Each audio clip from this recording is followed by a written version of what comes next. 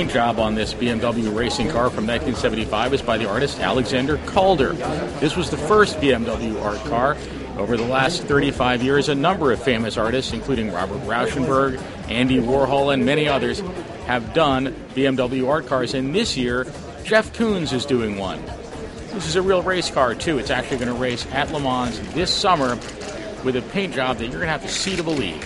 So many great artists have been involved, and so looking at their finished cars, their artworks, I always thought it'd be wonderful to be able to participate in that vocabulary. Does it add something to you to be designing a car that's actually going to race?